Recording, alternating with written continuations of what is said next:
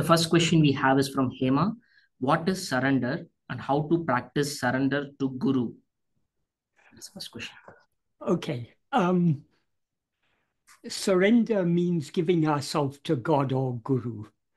Um, in the Bhakti Marga, that is, Bhakti is all about giving. Um, in the early stages of Bhakti Marga, we try to give up the mamakara, the mine, my likes, my dislikes, my desires, my hopes, my fears. We try to surrender. At first, we try to surrender our will to God. And that is good. That will all contribute to the purification of the mind. That is the Bhakti Marga, as Bhagavan makes clear in Upadesha. The Bhakti Marga really begins with Nishkamya karma.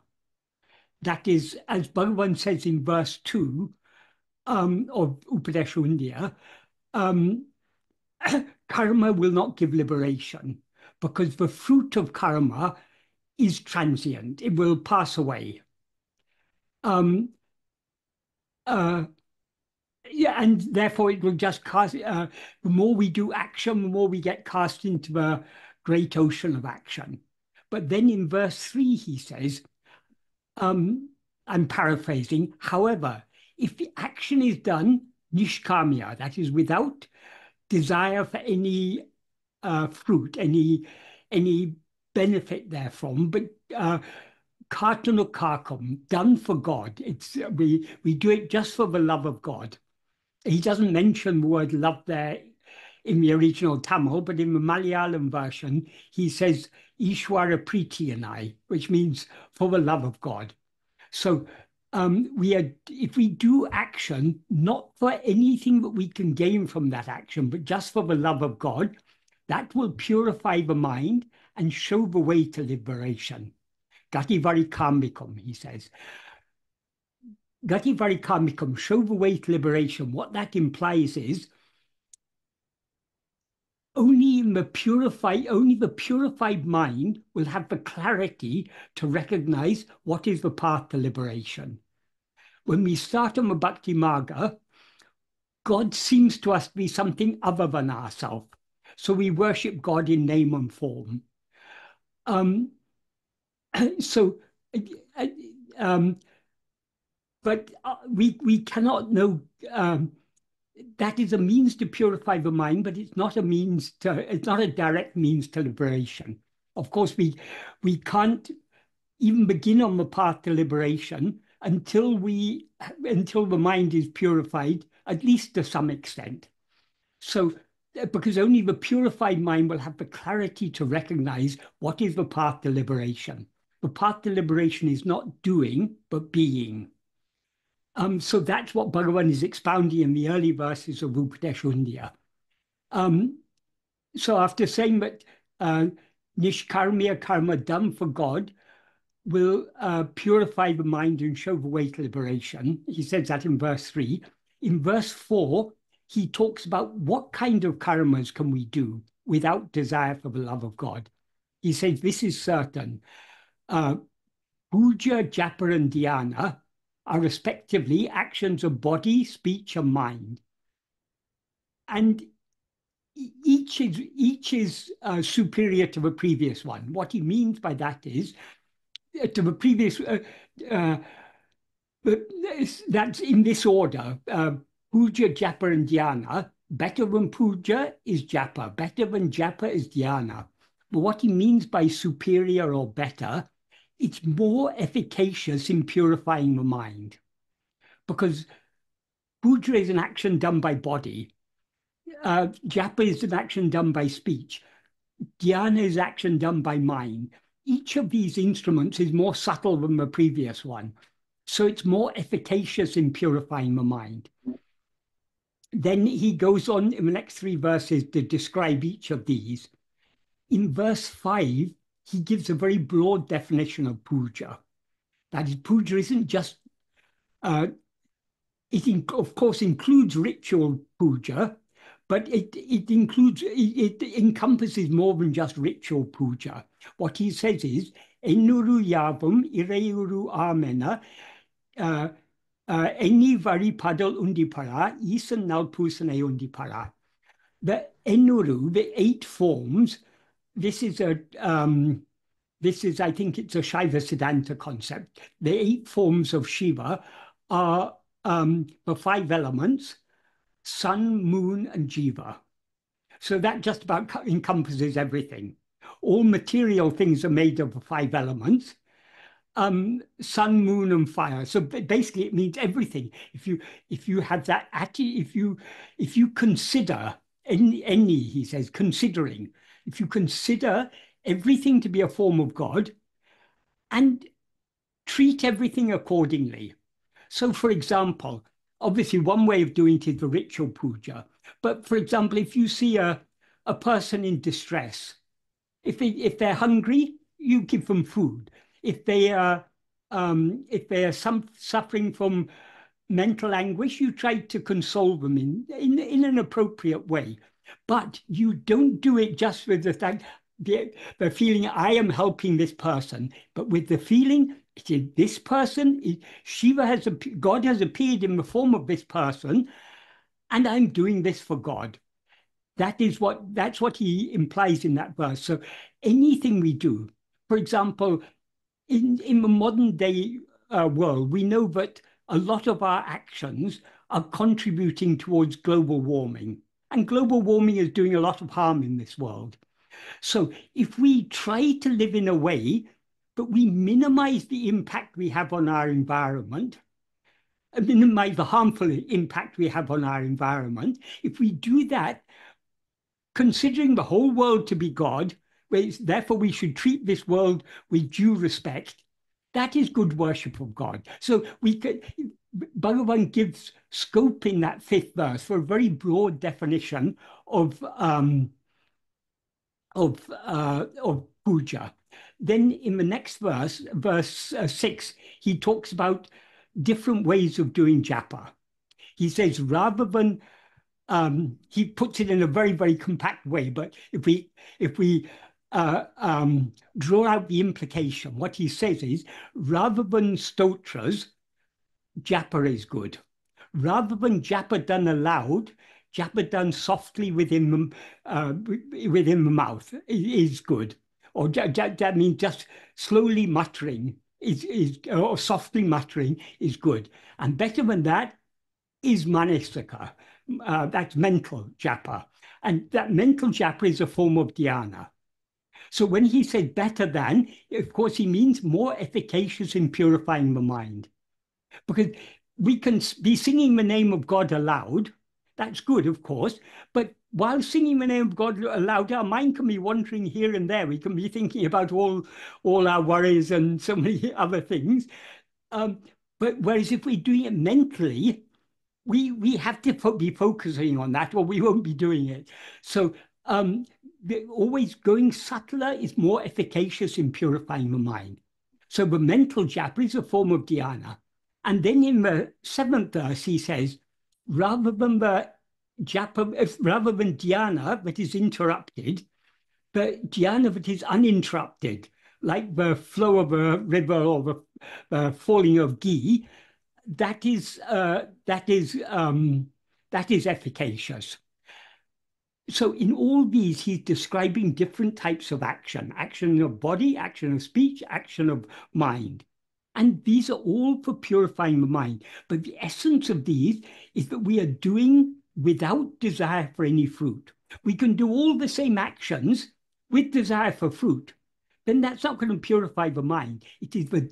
That is not the action that is purifying the mind, but the love with which we do it. So when we are doing actions without desire for the fruit, that's a form of surrender. Rather than asking anything from God, we are just worshipping God for the love of, we are thinking of God just for the love of God. So we are minimizing the mind, the mamakara, the mindness. But we still, who is doing all these actions? I am doing it. I am doing puja. I am doing japa. I am doing dhyana. There's still an I there. So that's the beginning of surrender, but it's not the complete surrender. The complete surrender is only when we give up the I. So then in the next verse, verse 8, Bhagavan makes the important switch, as it were. And that is from meditate, so long as we're doing puja, japa, or dhyana, we're taking God to be something other than ourselves. And we're worshipping God in name and form. So what Bhagavan says in verse 8 is, um, Anya bhavatin avanahamahum ananya bhava me undipara anatina mutama mudipara. That means the rather than anya bhava, the ananya bhava in which he is I is best among all. So anya bhava means, in this context, it implies meditating on God as anya, as something other than ourselves. Whereas Ananya Bhava is meditating on God as nothing other than ourselves, with the understanding of an aham, he is I. So, so what Bhagavan means by Ananya Bhava is self-attentiveness. Because what is not other than other, it's only ourself. We are not other than ourselves. So Ananya Bhava means meditating on nothing other than ourselves with the understanding that God is what is shining in our heart as I, as ourself. That is the best among all. When he says it's best among all, that implies this is the best among all the practices of bhakti. It's also the best among all forms of dhyana. Rather than meditating on anything other than ourselves, meditating on ourselves is best. Because meditating on anything other than ourselves is a mental activity. It's a movement of our mind away from ourselves towards some other thing, some name or form of God. Whereas in Ananya Bhava, our mind is not moving away from ourselves. Our mind is remaining in its source. In other words, it's remaining in ourselves. We keep our mind fixed on ourselves, nothing other than ourselves. So that is not an activity, that is a cessation of activity. Because as Bhagavan made clear elsewhere, such as in verse 25 of Ulladunapada, but also in so many other places, the nature of ego or mind is to rise, stand, and flourish by attending to things other than itself, by grasping form, as he says. But to subside and dissolve back into its source by attending to itself. So, to the extent to which we attend to ourself, we thereby subside. So when we are the doer of all these actions, the puja, the japa, and the dhyana, when that I that rises to do puja, japa, or dhyana turns its attention back on itself, it will thereby subside back into its source. Its source is our being, the pure I am. That is the source from which we rise as ego, the false awareness, I am this body. So the surrender can be complete only when we surrender this I. And the only means to surrender I is this practice of Ananya Bhava, which is, of course, another name for Atma-vichara. In Atma-vichara, what are we doing? We're fixing our attention on ourselves. So what Bhagavan means in verse 8 by Ananya Bhava, it's another description of Atma-vichara. Atma-vichara, as he makes clear in Nana, in the 16th paragraph of Nana, he defines what he means by Atma-vichara. Sadakalamum manate atma-vilve tirupkutan Atma-vichara mendrupaya. The name Atma-vichara is only for always keeping the mind on oneself. That keeping the mind on ourselves is what he means in verse 8 of Upadeshundya as Ananya Bhava. And that is giving ourselves to God. Then in the next verse, verse 9, he explains what happens when we fix our attention on ourselves. What he says in verse 9 is, Bhava balatinal, bhavanatita, bhava terutale undipara, parabhakti tattvam undipara. Bhava balatinal means by the strength of that bhava, that meditation. What meditation?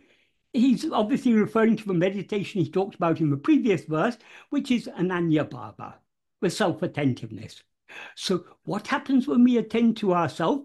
We thereby subside and remain in our being. So by the strength of that ananya bhava, being in sat bhava means the state of being, our natural state of just being in the state of being, which transcends bhavana. It's bhavanatita. Bhavana in this context implies meditation in the form of mental activity. That is, if we're meditating on anything other than ourselves, that is a mental activity. When we attend only to ourselves, that mental activity subsides, that we subside, and our mental activity obviously subsides along with us, and thereby we remain in Satbhava, the state of being. And that is Parabhakti Tattva, because that is giving ourselves completely to God. And he said the same thing in Nana. In the 13th paragraph, he gives a definition of what is surrender. He says, Anma chintane tavira, vera chintane kalambavataku, satram idum kodamal, atmanishta paranai iripade, tanne isanaku alipadam. Atmanishta paranai iripade means being as Atmanishta paran. Atmanishta paran means one who is who is uh, who is fixed as oneself. In other words, what he implies by Atmanishta Paranayiripade is being as we actually are. That means being without rising as ego. That is giving ourselves to God. But how to be without rising as ego? That the means is indicated in the first clause. Anma chintane tavira, vera chintane kalambavataku, satram idum kadamal. Anma chintane literally means thought of oneself, but it implies self-attentiveness. So accept self-attentiveness, giving no room to rising of any other thought. That is, if we are, to the extent to which we attend to ourselves, we are thereby withdrawing our attention from other things. And no thought can rise. Thoughts all arise in our awareness. So only if we attend to them, thoughts can arise. If we are attending only to ourselves, we are thereby giving no room to the rising of any other thoughts. So what he implies in that sentence is being so keenly self-attentive that we thereby give no room to the rising of other thoughts. By that, we are remaining as we actually are. We are remaining subsided in our being, and that is giving ourselves to God. Because ourself means this I that rises as ego, this has to subside and remain subsided in the state of pure being. That is giving ourselves to God. So, though Bhagavan talked, sometimes he talked as if there are two paths: either investigate yourself or surrender yourself. If we go deep into either of these two paths, it'll be clear that they're one and the same. That is, we cannot investigate ourselves without thereby surrendering ourselves. Because to the extent to which we attend to ourselves, we thereby subside. And that subsidence is surrender. So, but we cannot investigate ourselves without surrendering ourselves. But we can begin to surrender ourselves before we begin to investigate ourselves. But the surrender cannot be complete without the self-investigation. Because so long as we are trying to surrender ourselves by any means other than self-investigation, all we can surrender is the mind. Because who is trying to surrender? I am trying to surrender. I'm giving up all my desires, all my likes and dislikes. I'm giving up everything.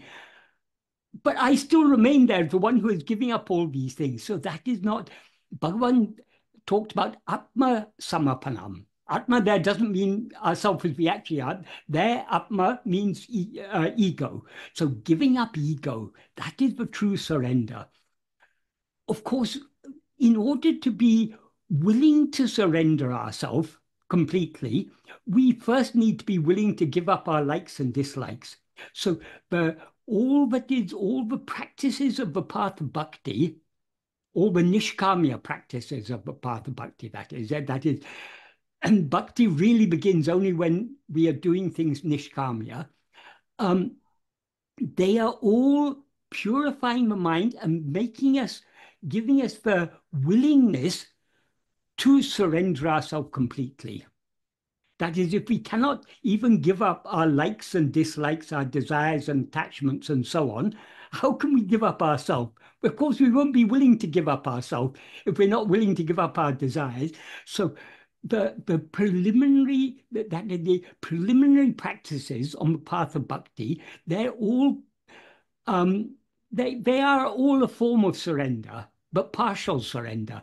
We cannot give up our likes and dislikes completely so long as we remain as ego.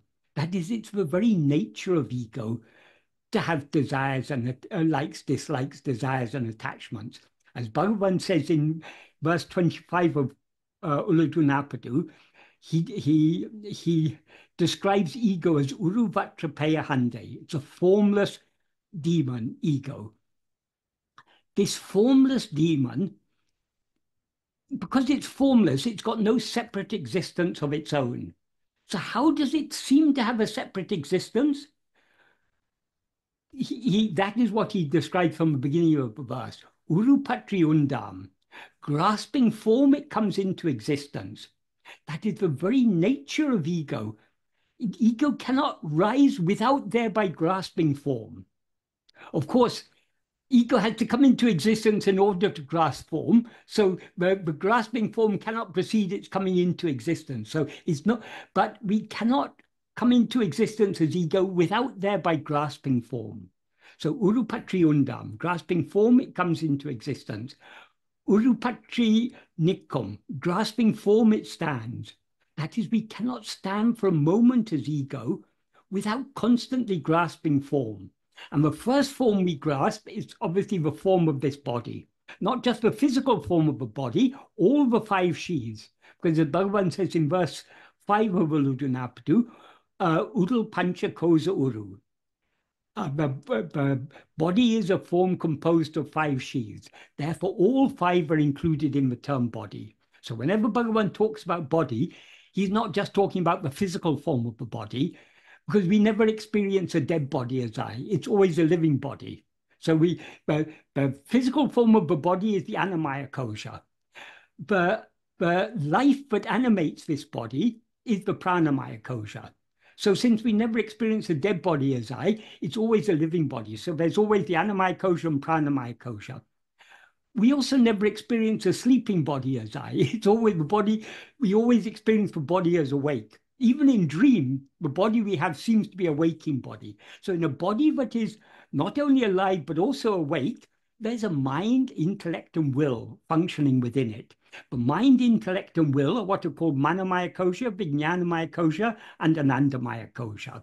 So these five make up the body. Without grasping this body of this form of five sheaths called body, we cannot rise as ego and we cannot stand as ego. That's why in the first two sentences he says, Urupatri undam, Urupatri nekam. Grasping form, it comes into existence. Grasping form, it stands. But we don't just grasp the form of this body. Having grasped the form of this body, we're constantly grasping other forms. So in the next sentence he says, Urupatri undu mika ongam. Grasping and feeding on forms, it flourishes abundantly. So that means having grasped the form of this body as I, we are then constantly attending to things other than ourselves. By attending to anything other than ourselves, we are thereby grasping it. Because ego is a formless phantom. How does it grasp things? It doesn't have hands or arms to grasp anything. It grasps in its awareness. So we grasp things, we grasp forms by attending to them. So whether it's the physical forms of the world or the forms of thoughts in the mind, we are constantly attending to forms. That means things other than ourselves. And that is the food on which ego lives and flourishes. Mika ongom, he says, it grows abundantly. So the food on which ego survives is attention to things other than itself. And then he says, uruvittu urupatram. That is because ego cannot stand for a moment without grasping form. If it leaves one form, it grasps another form. That we can understand that in two ways. Throughout the waking and dream states, the mind is jumping from one object to another object to another object. We're constantly grasping one thing after another. So as soon as our attention moves from one thing, it moves to another thing. That's one way. The other way of understanding it, if we leave one body, we grasp another body. Like when we wake up from a dream, we leave the dream body and we grasp this waking body. Likewise, at the time of death, if ego doesn't surrender itself completely, ego is forcibly separated from the body it now takes to be I. So it won't keep. So long as there's a dreamer, the dreaming will continue. So each life is a dream. So long as ego survives, it will continue projecting one body after another and taking that body to be I. So if we leave one form, we grasp another form. But then the important thing he says there is, Hedinal otum pidicum.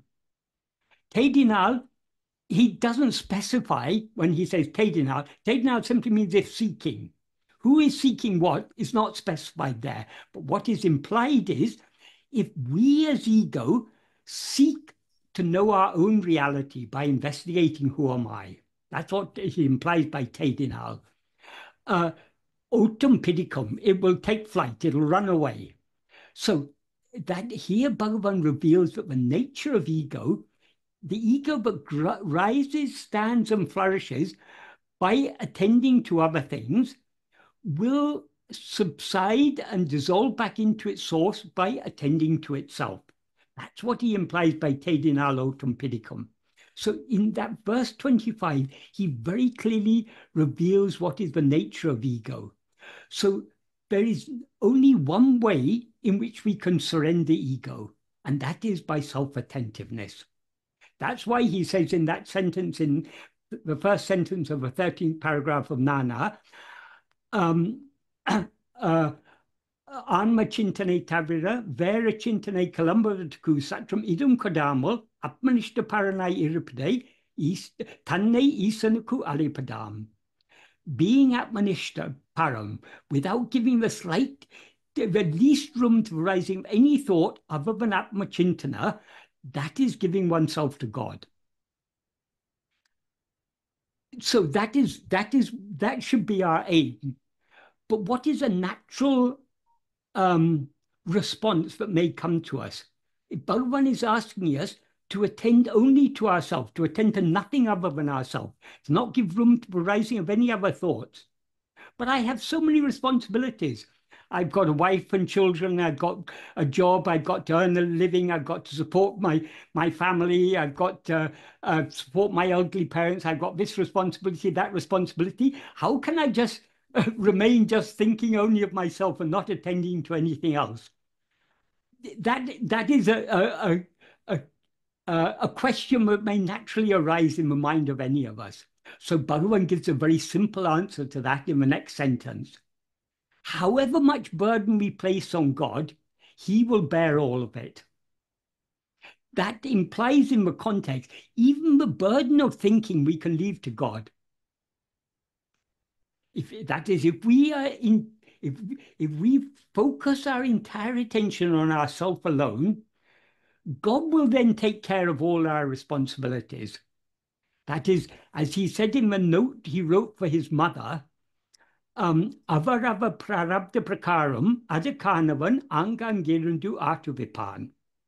That is, in accordance with the prarabdha of each one, adakanavan, he who is for that, that means God or Guru, Angangirandu, being there, being in each place. That implies being in the heart of each one of us. Atma-vichara, he'll make us dance. So whatever actions of mind, speech, and body are necessary in order for our prarabdha to unfold, God is anyway making us do those actions. So we feel I am working hard, I am earning money, I am supporting my family, I am doing this, I am doing that. Actually, it's God who's doing all these things. He's using our mind, speech, and body to do these things. But because we rise as ego, we take on that doership. I am doing all these things. If we attend to ourselves, we as ego will subside. So the doership will go, but the actions that are meant to happen will happen as they're meant to happen. So we need not feel that we have any responsibility, because as he says in the next two sentences, Endrum naduvadadu, envirchikanum naduvadu. That is, we are free to try to do anything we want to do.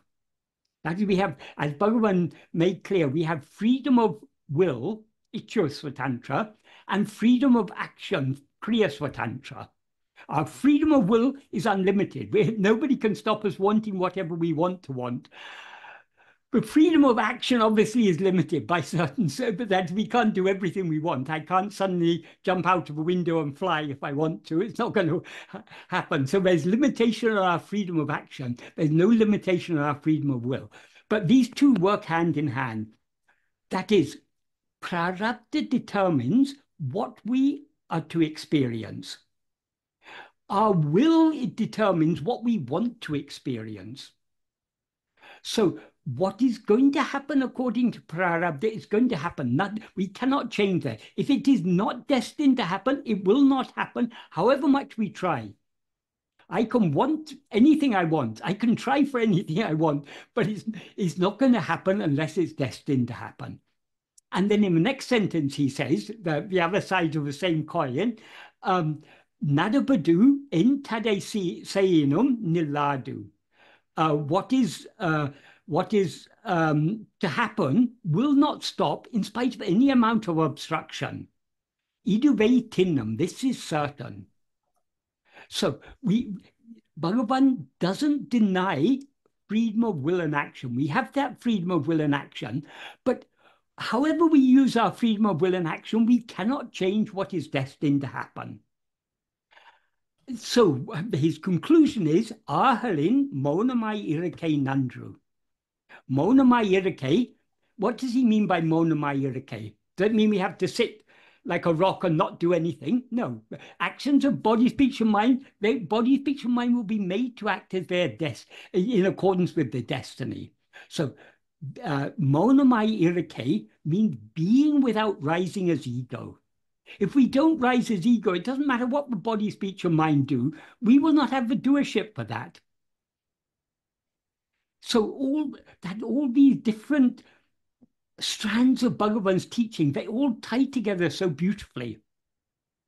So coming back to the 13th paragraph of Nana, in the second sentence, he says, however much burden we place on God, he will bear all of it.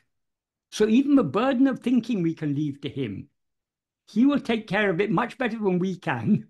So we can leave that to him. Then in the next sentence, he says, this is a really important sentence, when that one Parameshwara Shakti is driving all karyas, why should we, instead of yielding ourselves to it, be constantly thinking, ipadi sevendum, appadi sevendum. It's necessary to do like this, it's necessary to do like that. That is, when he says one Parameshwara Shakti, that one Parameshwara Shakti is Bhagavan or God or Guru, whatever we want to call it. That is driving all karyas.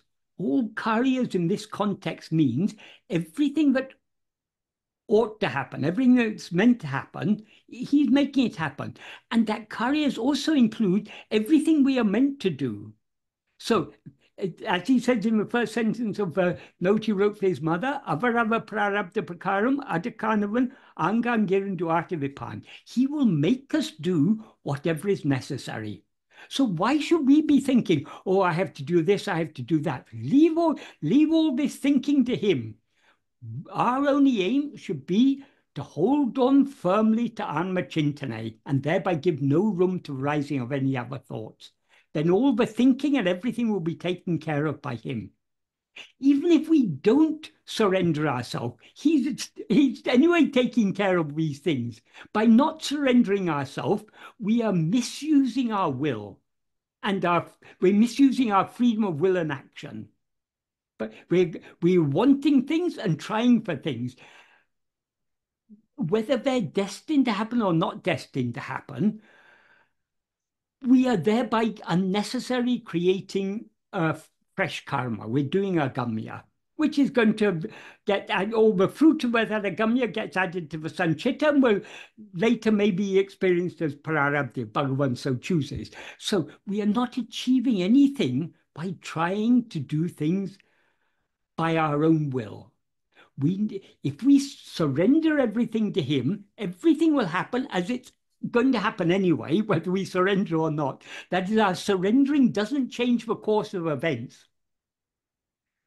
Some people ask, if I surrender to Bhagavan, will he remove all my difficulties? No, that is, if you want to have your difficulties removed, you're not surrendering to God.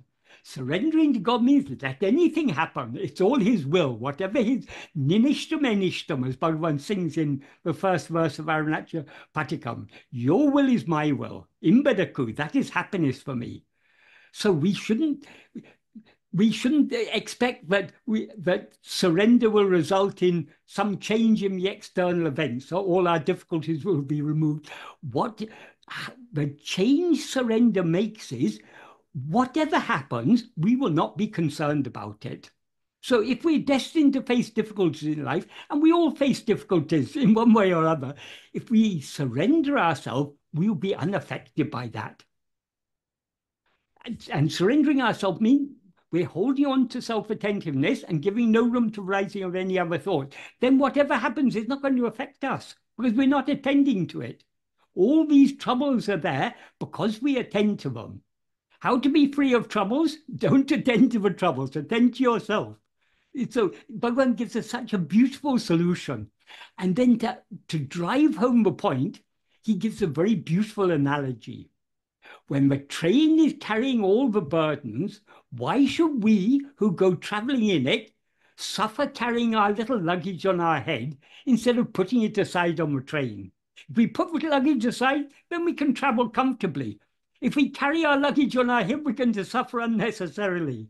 So Bhagavan makes clear here, surrender is a very pleasant path. If we are willing to surrender everything to Bhagavan, let him do whatever he wants. Let him put us in heaven or hell, doesn't matter. We're unconcerned. It's whatever happens, it's his will. So we're happy with it. Then even hell will not be a problem for us. When Appa Swamigal was put in the lime kiln, when he came out, he sang a beautiful verse, saying with I don't know the verse, but he described the music of the veena and the cool light of the moon or whatever it was. He was that shows that's the state of true surrender. If we truly surrender, we will not be affected by whatever happens. So is that an adequate answer for what is surrender? Yeah. Yes, Michael. Thank you. People think surrender is easy.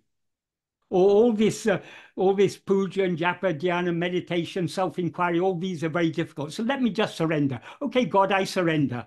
Now I can do whatever I want because I've surrendered. That's not surrender. Surrender is not rising to have any want at all.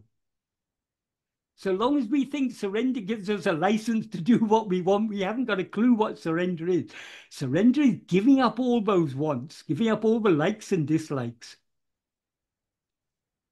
So, but we cannot give up all our likes and dislikes so long as we rise as ego. So we can, to some extent, lessen our likes and lessen the force of our likes and dislikes and desires and attachments.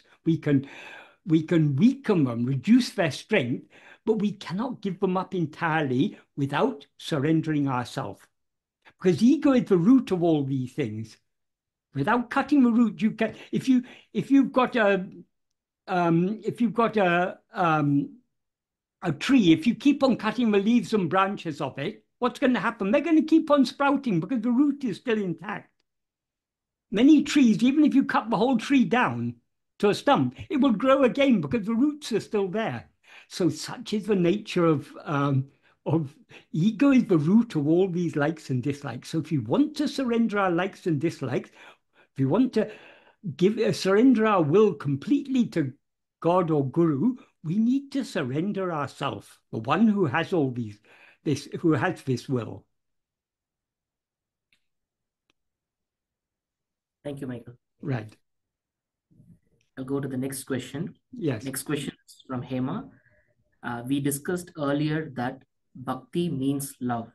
In this context, does introversion mean lack of love for others, since introverts often need solitude? It depends what we mean by introvert. That is, introvert is a term used in psychology in a very different sense to the sense in which antamukam or ahamukam is used by Bhagavan. Antamukam or ahamukam means facing within. Facing within means not facing our thoughts, not being wrapped up in our own thoughts, as a psychological introvert is. It means attending only to I. All the thoughts are extraneous to us.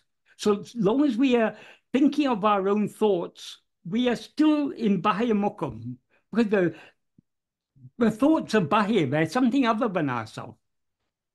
So true, in a spiritual sense, introversion is nothing but self-attentiveness. The psychological introvert, that's just a personality type. Some people are more outward going, some people are more reserved, but it doesn't and some people don't want to be bothered by the world, so they want to shut themselves off from the world and forget about all the problems of the world, and that's something completely different. But what Bhagavan means by ahamukam or antamukam is turning our attention within and fixing it on ourselves. So that is the very antithesis of selfishness, because selfishness is when we rise as ego with likes and dislikes, that is selfishness. Turning within is the surrender of that self who had the selfish self. So the selfish self is ego. So that is what we have to surrender. So when Bhagavan talks about love, he's talking about the pure love, the love for just being as we are. If we have that love for being as we are, we will thereby subside, and then naturally in our outward behavior, we will be kind and considerate and compassionate and everything. Because all selfishness, all egotism, pride, greed, all these different vices, these all arise with ego. So to the extent to which ego subsides, the distinction between self and others will dissolve. So the more we humbly subside within, the more when we look out, we will empathize with and we'll feel compassion for the suffering of others, because we will see ourselves in them, at least to some extent, and so we will naturally feel a truly spiritual person, a person who is subsiding within more and more and more, the more we subside within, the more kind, compassionate, and considerate we will be. Of course, in this spiritual path, our aim is not to do good in this world. We're not going to rise up and try and solve all the problems of the world, because we know problems is the very nature of the world. rising as ego and taking a body to be I is an invitation for trouble. We all face trouble in some form or other. So many incarnations of God. Rama came, Krishna came, so many such avatars have come, but the world is still that is they obviously they came for a purpose, but they didn't come to make the world a perfect place, because the world has never been and will never be a perfect place. Even the highest heaven, even Brahma Loka, is not perfect, because so long as you're embodied, there are going to be troubles of one sort or another. The pleasures there may be more than here. The troubles may be less than here, but it's still imperfect. Anything that is, Bhagavan says in Nana, in the 14th paragraph,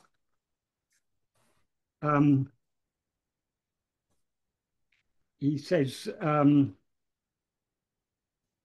that's the paragraph about the happiness. He ends by saying, Jagam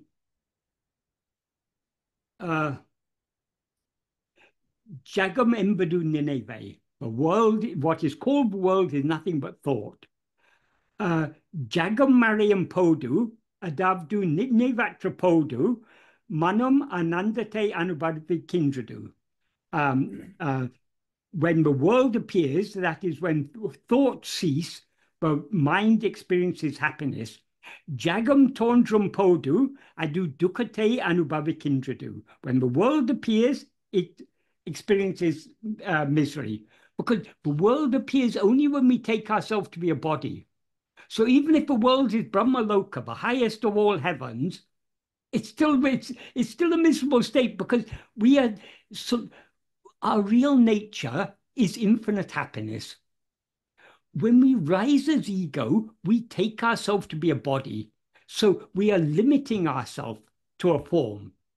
How can this limited form, how can this one who takes itself to be a limited form experience unlimited happiness? It's not possible. So even the happiness of Brahma Loka is defective.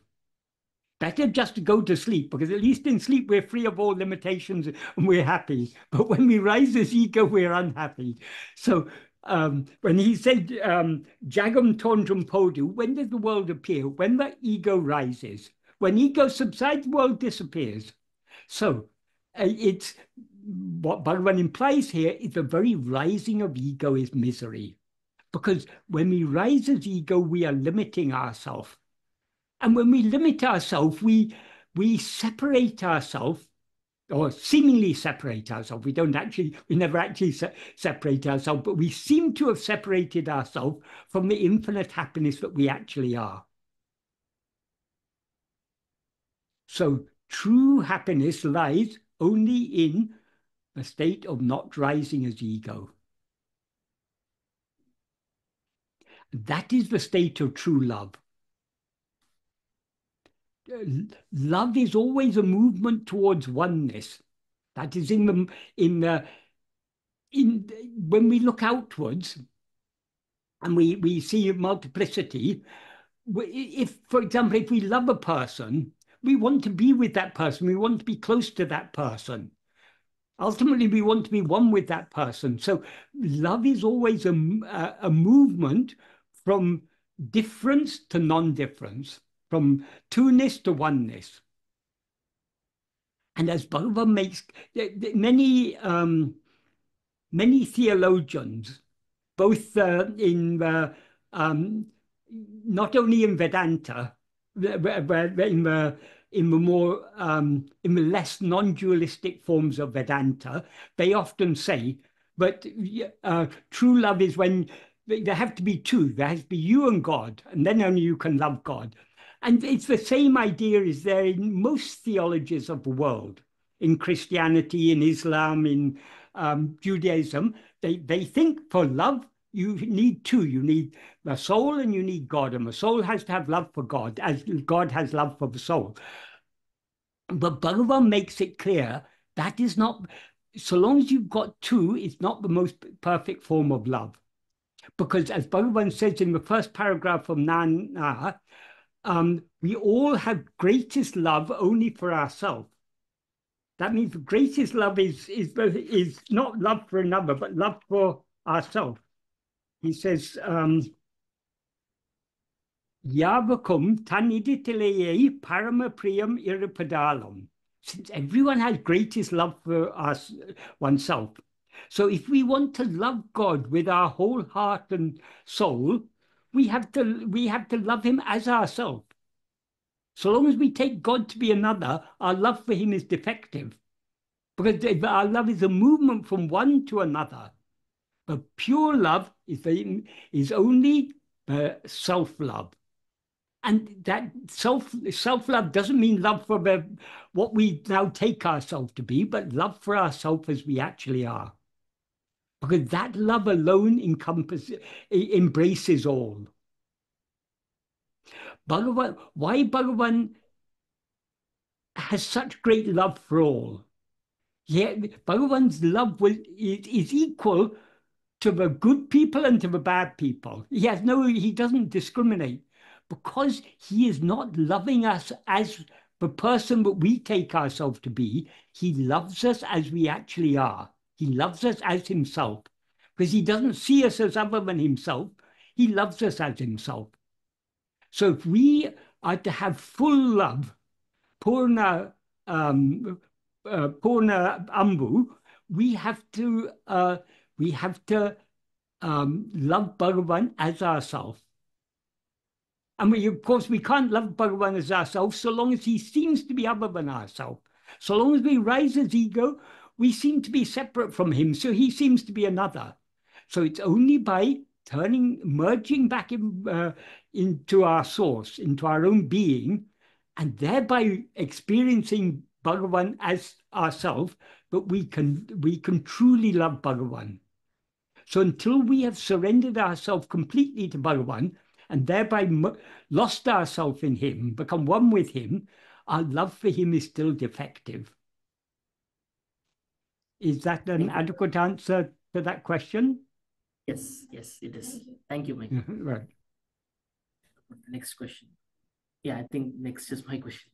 So I wanted to clarify my understanding on Manolaya and self-investigation. Please let me know if I'm correct or not. Manolaya is temporary cessation of mind. Yes. When practicing self-investigation, Manolaya is not a stage that we have to pass through. However, if we are not doing the investigation correctly, we may end up in Manolaya, but it should not be our aim. The one and only step or stage in the practice is to put our attention on oneself. Whether the mind dissolves or it continues is not a concern for us. But eventually, thoughts will stop as we are not attending to it. But that should not be our aim or concern. Is that right? Yeah. Well, partially right. That is, the cessation of thoughts is not our aim. That is, cessation of thought is a byproduct of self-investigation. The aim of self-investigation is to know and to be what we actually are. If we know and be what we actually are, then the thoughts will automatically stop. So, yes, that's why Bhagavan said, in yoga they say, chitta vritti nirodha. Yoga's chitta vritti nirodha. Bhagavan said that's impractical. Why did he say that? Because yes, we can stop the thoughts, but if you just try to stop thoughts without trying to know yourself, in other words, if we try to stop thoughts by any means other than self-investigation, it will result in manolaya. That is not our aim. We go into manolaya every night when we fall asleep. So manolaya is not a big achievement. Even if you call it nirvikalpa samadhi, it's still only a state of manolaya. So it's not an achievement. If we are attending to ourselves, we cannot go into manolaya.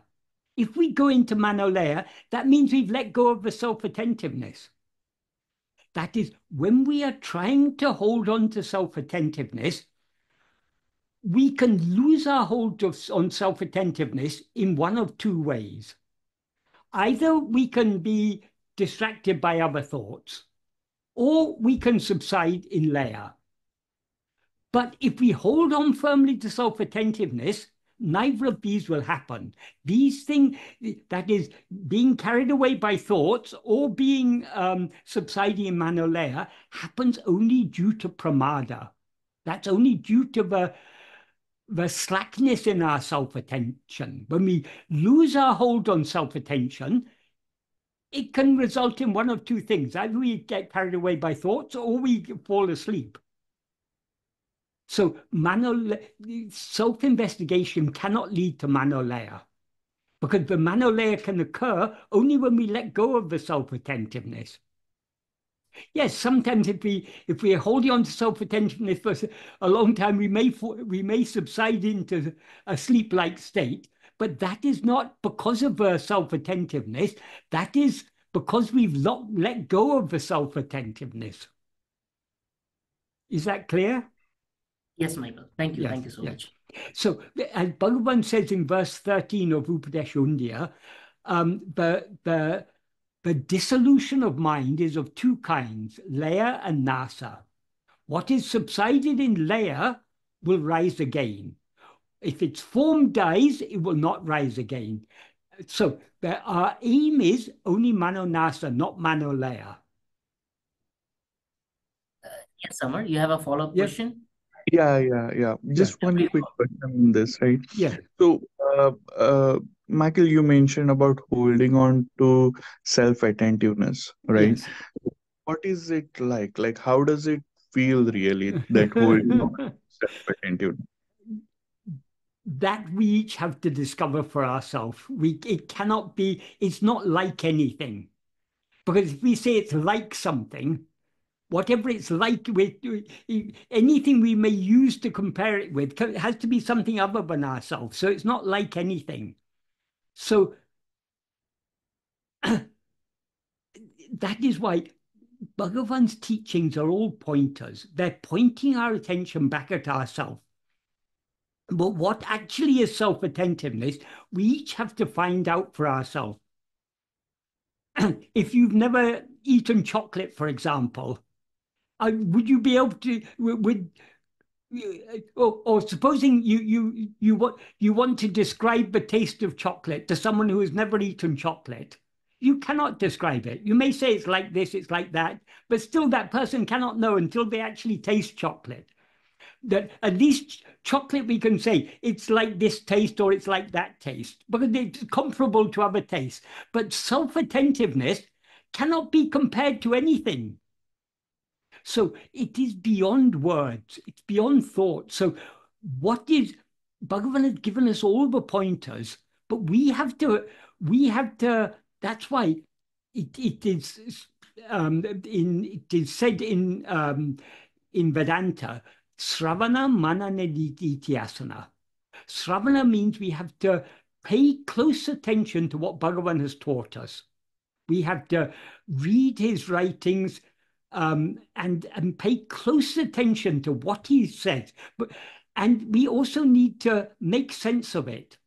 We need to think about it carefully. We need to try to understand the connection between what Bhagavan said in one place and what he said in another place. So we have to, by the manana, the Sravana is we're learning what Bhagavan has said. Manana is understanding what he has said, making sense of it. But only if at least we cannot even begin to practice self-investigation without understanding, at least to some extent. For example, if you tell someone, attend to yourself, if they don't understand, but what we actually are is not the body or the mind or any of these things, it's only that fundamental awareness I am, they will attend to yourself, they'll take it to have some other meaning. They'll sit in front of a mirror and look at themselves or something like that. That is, so we have to have a certain level of understanding in order to even begin to practice this.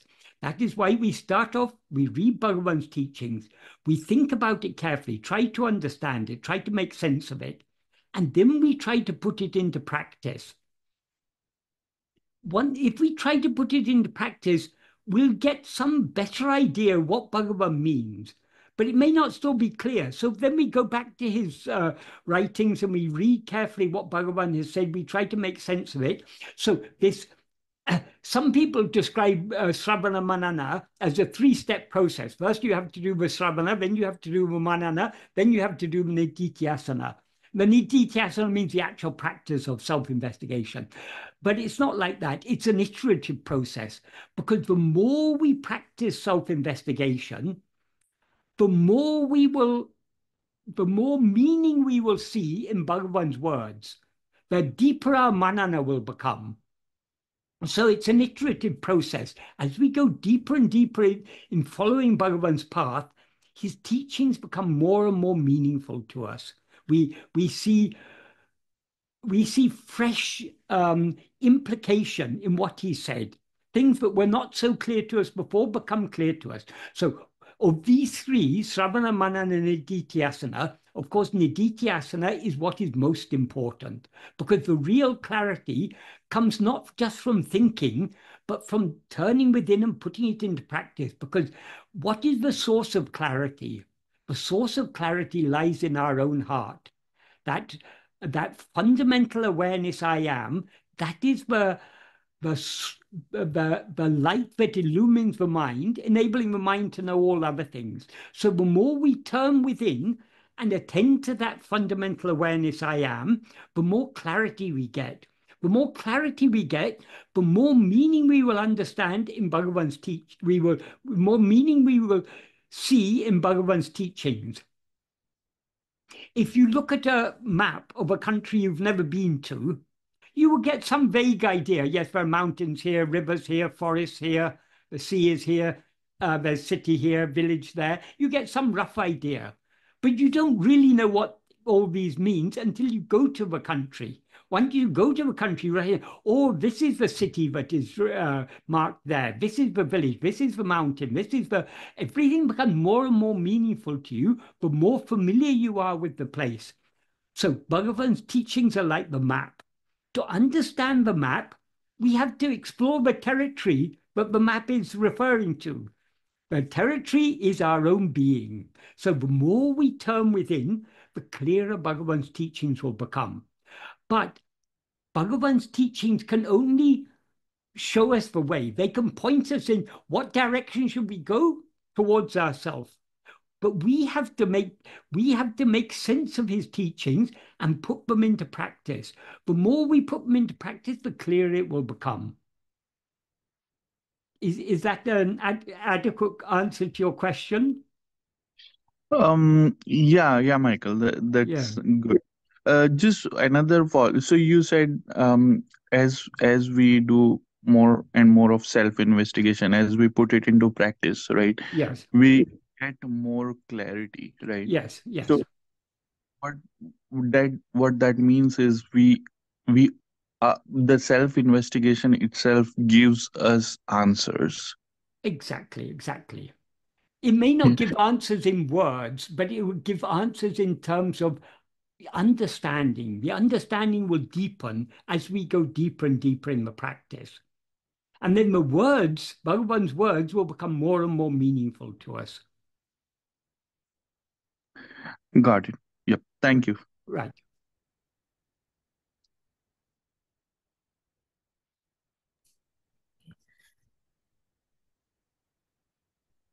The next question we have is it not forcefully stopping all other thoughts when we say turning our mind within? You're on mute. I can hear. Yes, it's okay. Yeah. Is it not forcefully stopping all our thoughts when we say turning our mind within? Question mark. If it is not, how else can we ignore the mental chatter and stay firm is in the I? Question mark. Okay.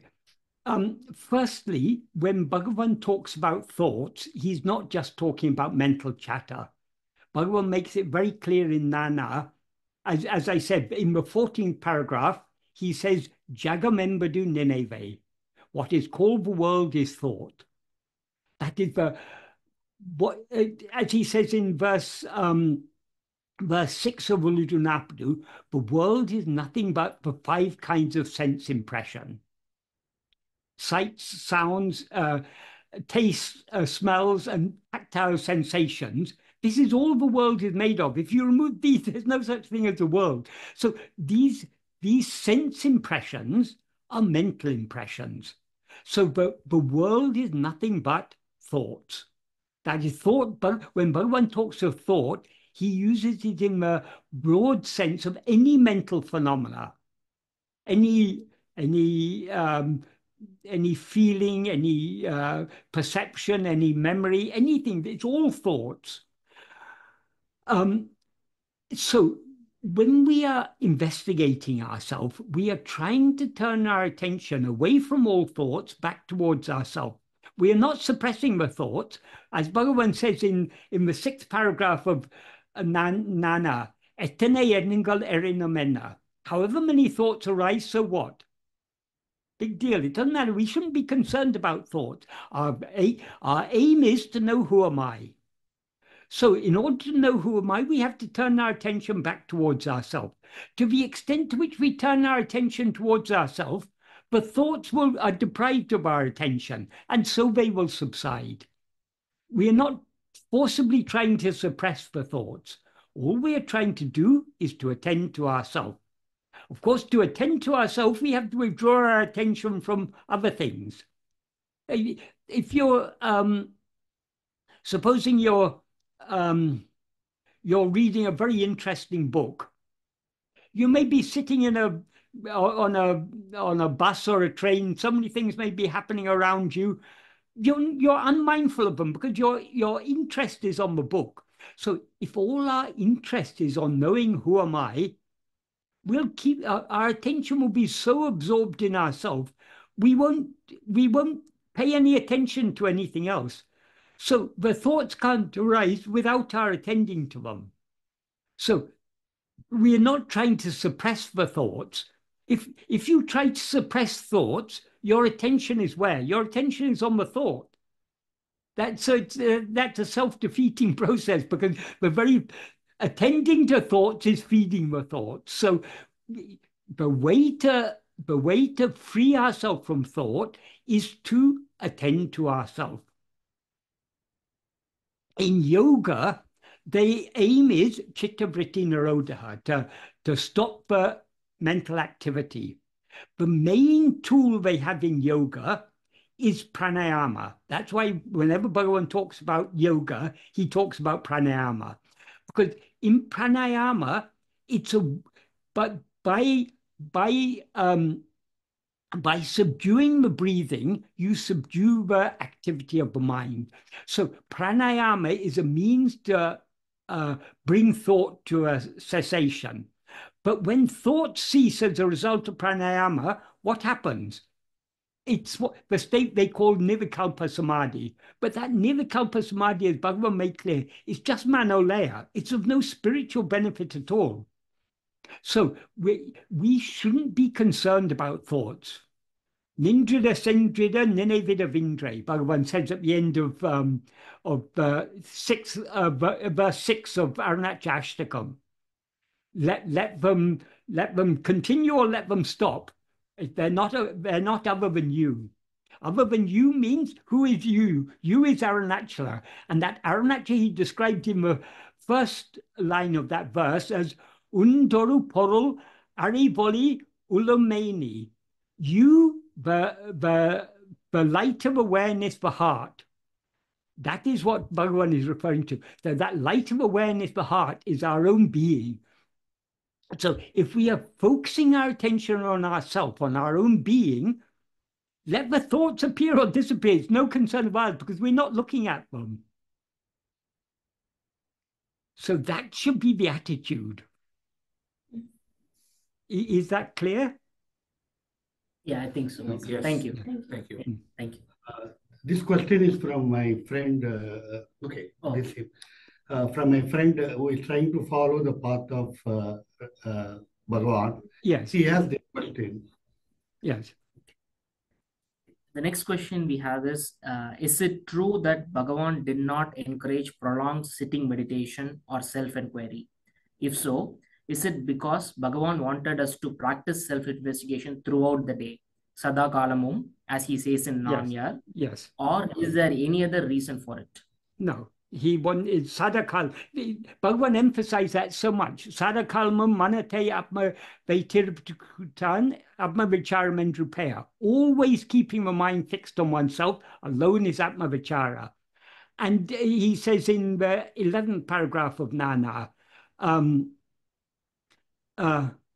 Oruvan tan sarupa madeyam varayil nirantara sarupa smaranai kai patruvanayin adu andre podam. That is, until one attains Swarupa, if one holds firmly to unbroken Nirantara, without the uninterrupted Swarupa Smarana, self-remembrance, that alone is sufficient. So it's got nothing to do with sitting. Whether we are sitting or standing or talking or walking or whatever we may be doing, we are always aware I am. So that Swarupa Smarana, as he describes it there, that simply means keeping our mind on that fundamental awareness I am. That's all we need to do. And it's not necessary to sit with eyes closed. There may be times of the day when we've got no other work to do, then we may find it beneficial to close our eyes. But even closing the eyes is not necessary. If you're turning your attention within, it's all a matter of the degree to which we are attending to ourselves. So we try to hold on to at least a tenuous current of self-attentiveness, as Bhagavan sometimes referred to it. Throughout the day, whatever we may be doing, we try not to forget I am. We try to hold on to that self-remembrance throughout the day. When we have are not engaged in any other activity, then we can try to go deeper within. But you don't have to wait till you come home in the evening and sit in meditation pose and go within. Even when you're, I mean, most people nowadays, when they go to work, they travel on public transport. We don't have to close our eyes and pretend we're meditating. We can simply be trying to remember our own being. That's all that's necessary. And the more we attend to our own being, the more the mind will subside. So we try to hold on to the self-attentiveness as much as possible throughout the day. And when we are not engaged in other activities, we try to go a bit deeper into that self-attentiveness. Is that a clear answer? Yes, it is. Thank you, Mike. We can sit with our eyes closed all day long, but what will our mind be doing? That's what matters. So it's this idea that we need to sit with our eyes closed is we may find it helpful sometimes to close our eyes and to sit comfortably, but what matters is not whether we're sitting with an upright back in Padmasana with our eyes closed and all these things. All that matters is the extent to which our attention is on ourselves. Sure. Bhagavan wasn't sitting in Padmasana when he had that death experience. He lay down. So if you find it comfortable, lie down and attend to yourself. It really doesn't matter. All that matters is to what extent is our attention on ourselves. Sure. Thank you, Mike. Right. Thank you. Next question we have is from Shivaraman. Ramana's approach of going into self is very hard for most commoners. It is not meditation, it is not chanting, it is a state of being. Despite Ramana's being an aspiring role model, it is difficult to imitate his ways. What should be the step-by-step approach to follow the Guru? Question mark. This was the question, friend. Okay. Okay. This was the question from my friend who is trying to follow. Okay. Firstly, we should remember Bhagavan's words. Bhagavan has said this is the easiest of all paths. To put an end in Atma-vichara, he says, Panmadi Katavira, to untie the bonds of karma. Janmadi Natum era, to rise out of this devastation of birth. Emmaga Adenum, Immagum Mikelidu. This path is extremely easy. So this is easier than any other path. That is what Bhagavan has taught us. Then why does it seem difficult to us? If you are standing on the edge of a cliff, it's very easy just to take one step forward and fall off the cliff. No one can say it's difficult. But if you're asked to take that one step forward, no, I can't do it. I can't do it. Why? Because we know if we step over a cliff, we're going to, that's the end of us. Likewise, the reason this path seems difficult is because to the extent to which we attend to ourselves, we as ego thereby subside. In other words, this is the path of surrender. Unless we are willing to surrender ourselves, surrender will seem very, if we're not willing to surrender ourselves, just like we're not willing to step off a cliff, it will seem difficult to us. So it is actually, there's nothing easier than attending to ourselves. Why it seems difficult to all of us is because we want to do anything other than attend to ourselves. Because attending to ourselves is stepping off the cliff. It's putting our head on the chopping block. We are embracing our own annihilation by attending to ourselves. Because we are not yet willing to surrender ourselves, we are not willing to attend to ourselves. So it seems difficult. But if the love is there, there's nothing easier than this. That is why this path is the ultimate path of bhakti. Parabhakti Tattvam, Bhagavan says. Bhava Balatina Bhavanatita Satbhava Tirutale Undipara, Parabhakti Tattvam Undipara. So being in our natural state of just being in Satbhava, which transcends all mental activity, by the strength of self-attentiveness, that is the supreme devotion. So Bhagavan's path is the ultimate path of bhakti. If we lack the bhakti, then we're going to say, oh, it seems very difficult. It's just, it's not difficult. It's our unwillingness that makes it seem difficult.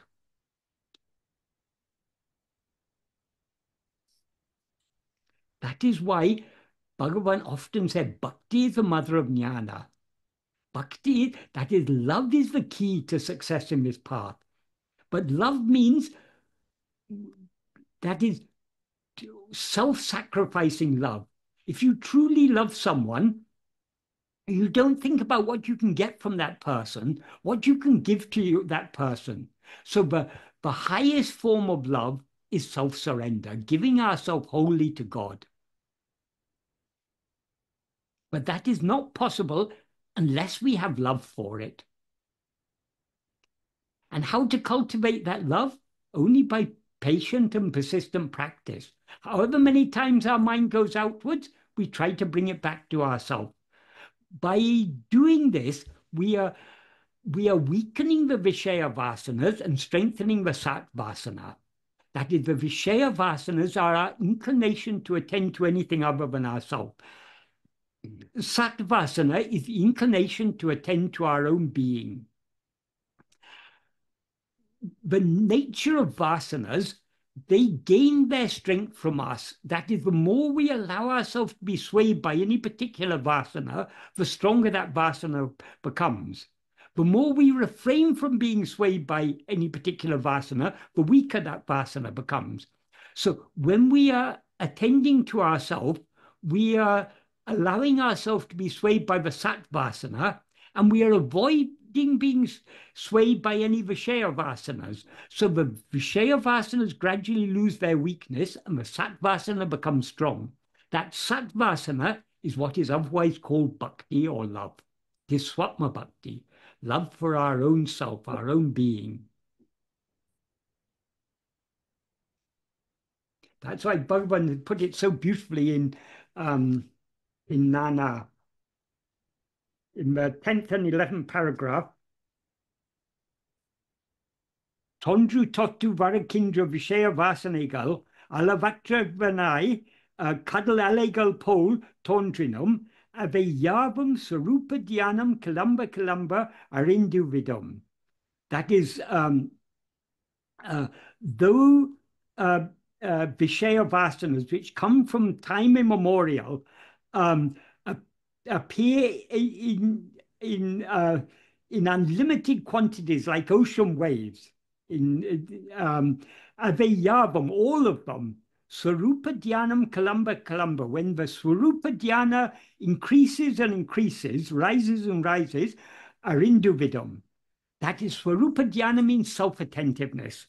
So the way to weaken these Vishaya vasanas and strengthen the Satvasana is only by this constantly trying to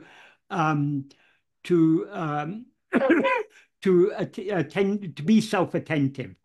And then he goes on, Atane vasane galum odungi, Sarupa matramai iraka, mudiyama ennum, sandeha ninevaku, sandeha ninevakum, idum kodamal, Sarupa dhyanate vida pidiyai pidikavendum. That is, giving no room even to a doubting thought. Is it possible to put an end to all these vasanas and to remain just as Swarupa without giving room to that thought? It is necessary to vida pidiyai pidikavendam, Sarupa dhyanate vida pidiyai pidikavendam. It's necessary to cling firmly, unleavingly to that Swarupa dhyana, the self-attentiveness. Oruvan evelu papiayirandalam, nan papiayirkirene, epidi kadayera pokirin, endrengi aradu kondiramal, tan papi eneteum, arave oritu, Swarupa dhyanatil ukum Ulavanaha Irandal Avanichya Mai Urupaduvan. That is,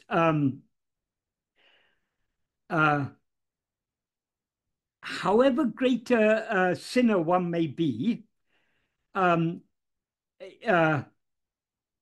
instead of lamenting, "Oh, I'm a sinner, how can I be saved?" if giving up completely the thought that one is a sinner, if one is steadfast in self-attentiveness, he will certainly be saved. That's the 10th paragraph. Then in the 11th paragraph, Manatin kan eduvarail vishaya vasanegal irukindranavo aduvarail nana ennum vicharanayam vendum.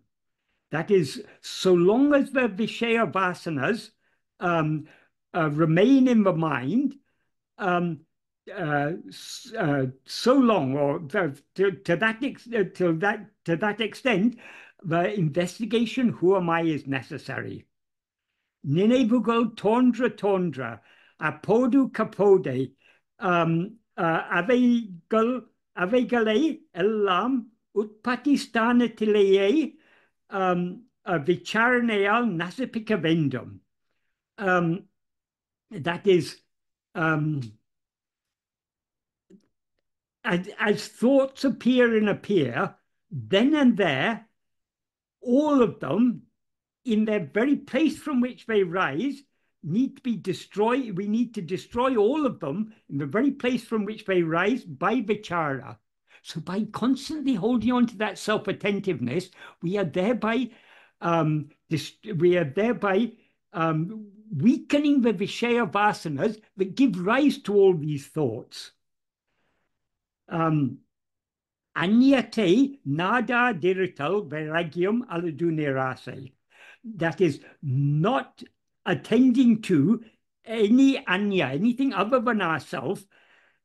That is vairagya or nirase. That is vairagya means freedom from passion or desire, detachment, or nirasa. Nirasa means desirelessness. Hane vidadirato jnanam. Being without leaving oneself is jnana. Unmail irendum andre. In truth, the two are the same, are one. That is, not attending to anything else other than ourself, which is vairagya, and not attending to us, and not leaving ourself, which is jnana. These two are the same. Muttu kuli po tam ideil kalle katti kondu murki kadaladeil kile kum mutte epiti edu kira golo. That is, just as in the same way that pearl divers tying stone to their waist, diving, sinking, and how they in the way that they retrieve the pearls lying at the bottom. In the same way, apadiye, Ovoruvanum, Vairagya Tudan, Tannul Arndu Murki, Atma Mutte Adayalam. In the same way, everyone can attain this Atma Muttu, this pearl of self, by sinking deep within oneself. And then in the next sentence, this one I was referring to earlier, Oruvan tan sarupate adeyam varayel nirantara surupa smaraneye kai patruvanayin adu andre podum. If one clings firmly to Swarupa Smarana, self-remembrance, Nirantara Swarupa Smarana, unbroken, uninterrupted Swarupa Smarana, until one attains Swarupa, Adu Andre Podum, that alone is sufficient. Kote Kul Edirigal Ulla Vareil Adilirandu Velier Vandu Konde Irpagal. So long as there are enemies within the fortress, they will continue coming out from it. Vara Avegale Elam Vetti Konde Irandal Kote Kaivasapadam. If one continues cutting them down as and when they come, the fortress will be captured, will come under our control. So what is required is constant practice. Doesn't matter how difficult it may seem to be. Did we come here to do something easy? This is the supreme endeavor. This is the ultimate endeavor for that any jiva can undertake, this endeavor to know oneself. So however difficult it may seem to be, we should persevere in trying. The more we persevere, the weaker the Vishaya vasanas will become, and the more love we will have just to be as we are. So we shouldn't give up at the very outset thinking this is difficult. If we give up because it's difficult, then we won't do anything useful in life. I mean, even worldly undertakings are not easy, but we still do them because we think they're important. But but none of these worldly undertakings actually are important because it's all predetermined. The only thing that is really important is following this path that Bhagavan has shown us. So that doesn't matter how difficult it may seem to be, and I emphasize seem to be because it's not actually difficult, because Bhagavan has made it clear. What can be easier than attending to ourselves? It seems difficult to attend to ourselves because we don't want to attend to ourselves, because attending to ourselves means surrendering ourselves, giving ourselves up completely. And that we are not yet willing to do. But to cultivate that willingness, that love, we need to persevere in the practice. Is that a clear answer to that question? Thank you, Mikhail. Thank you, Mike. The next question is from Shivaraman. Emotions are bundle of thoughts. It is hard in today's world with so many distractions not to get hurt and react. If one is in isolation and salvation is the only goal, we can keep quiet. Summa iru. So, how do we detach ourselves from such thoughts and stay away for inner peace? Question mark. It's not just today, but the very nature of the world is to distract us. But actually, what distracts us, if we think about it deeply, we can't blame the world for distracting us. Why do we attend to the world? Because of our vasanas. What are Vishaya vasanas? Vishaya vasanas are the inclination to attend to Vishayas. If we had no inclination to attend to Vishayas, no amount of Vishayas would distract us. Vishayas means objects or phenomena. Anything other than ourself is a Vishaya. If we had no inclination to attend to them, they wouldn't distract us. The world seems to be full of so many distractions because we like to be distracted. We like to attend to all these things. And that is the problems we face in the modern world, maybe a little different to the problems we would have faced 100 years ago or 200 years ago. But even 100 years ago or 200 years ago, there were other types of problems. So it's the very nature of embodied existence problems. That is, surviving in this body is not easy because of course, we survive in this body as long as we're destined to survive. But in the process, it seems to be necessary to work to earn our living and in the meanwhile, we've got so many desires we're trying to fulfill, and this is samsara. This is the nature of embodied existence. But what we need is that love to extract ourselves from this samsara, which we've been wallowing in for countless janmas. So how to remain undistracted?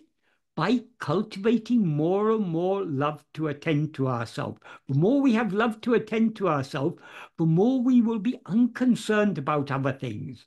Because the more we attend to ourselves, the more we subside. The more we subside, the more clarity we get to understand attending to this world is useless. Like that, we all know the world is full of problems. So many wars are there, so much politics, so much diseases, accidents, all types of things. There are problems of innumerable type in this world. But can we change the world? We see so many injustices in the world. What can we do to stop these? There have always been injustices in the world. So all we can do is, we can't set the world right. At least let us try and set ourselves right by trying to turn us within more and more and more. This is the greatest good. There's no good greater than subsiding within. In the final paragraph of Nana, Bhagavan says, Tan erendal sakalumum erum. If oneself rises, everything rises.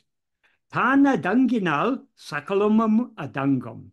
That if oneself if oneself subsides, everything subsides. Then this next sentence is really important. Evlo kevlo tandu nadikaromo, avlo kavlo namayundu. So Bhagavan defines here what he means by good. Evlo kevlo tandu nadi. Tandu implies subsiding, sinking within, being humble, being submissive, being sinking down. So we need to live our life. We need to conduct ourselves in this world in a tandu, in a subsided manner. The more we are subsided, the more good it is. So according to Bhagavan, the only real good is subsiding. That is the implication of this sentence. And then he says, the last sentence of Nana, Manate adiki kondirandal enge irandalam irakalam. If one if one keeps the mind if one keeps the mind curbed, if one keeps the mind subsided, wherever one may be, one may be. So all that matters is turning within and thereby subsiding back into the heart. That, for Bhagavan, that alone is the good. And if we are wise, we will try our best to follow this path. However difficult it may seem to be, however unwilling we may find ourselves to be to follow this, we must keep on trying. Then only we will achieve the supreme happiness, the infinite happiness, which is our own real nature.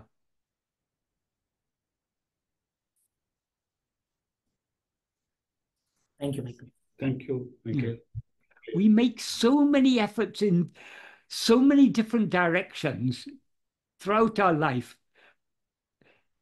All these efforts are futile. The only effort that is really worthwhile is turning within. Of course, we're all failing in this. I'm failing as much as anyone else, but we need to keep on trying, because only by persistently trying will we eventually succeed. And Bhagavan has assured us success is guaranteed, but eninum guru katya varipari tavaradu nadikavendam. Nevertheless, it is necessary to follow without fail the path shown by Guru. Bhagavan says at the end of the 12th paragraph. That is, he says in the he said, God and Guru are in truth not different. Just like the prey that's caught in the jaws of the tiger cannot escape, those who have been caught in the glance of Guru's grace will certainly be saved and will never be forsaken. Nevertheless, it is necessary to follow without fail according to the path that Guru has shown. That is, Bhagavan is doing his part. His grace is always there. But we need to cooperate by trying our best to follow this path. Thank you, Michael. All right. And the next question we have is from Sanjay. There is an account of Bhagavan refusing to eat food in the dining hall because the ashram manager said that Paradesis will be fed after all others.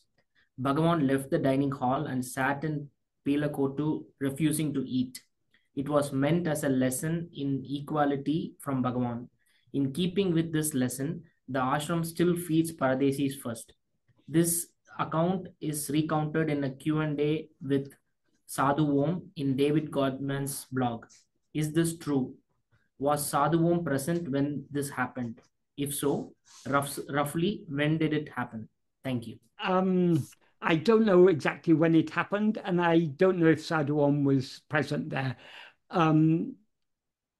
But this did happen. It was sometime, I think, in the 1940s. It was while the temple, Mother's temple, was still being constructed.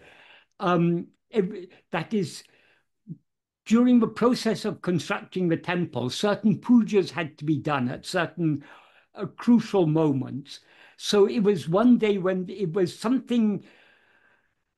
important puja was being done in connection with the construction of the temple. And the puja was taking longer than usual.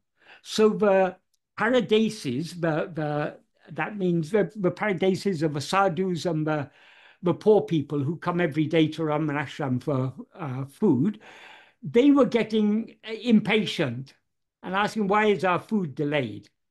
So hearing the noise they were making, Chinnaswami came out and said, Paradasis will be fed afterwards. Bhagavan overheard this. They hadn't yet gone to a dining hall. Bhagavan didn't leave the dining hall. He simply slipped away to Palakkottu. And after some time, the puja was over and the dining hall bell rang. And everyone went into a dining hall, but Bhagavan was nowhere to be seen. So no one wants to start eating before Bhagavan. So some people were sent in search of try and find where Bhagavan was. And eventually someone found that Bhagavan is sitting under a tree in Palakottu. So they said to him, Bhagavan, the dining hall bell has rung, everyone's waiting for you. Oh, Bhagavan said, you all go and eat in the dining hall. You go and eat. No, Bhagavan, no one wants to eat without you. No, it's not necessary. You eat first, Bhagavan said. It was Kunju Swami, he often used to tell this story. And Kunju Swami, sometimes he slightly embellishes stories, but it doesn't matter. The way he told it is a nice way. But this person then went back to Chinnaswamy, and Chinnaswamy thought, oh, maybe Bhagavan's not well. So he sent two devotees who were doctors to Bhagavan, and they went and inquired about Bhagavan's health.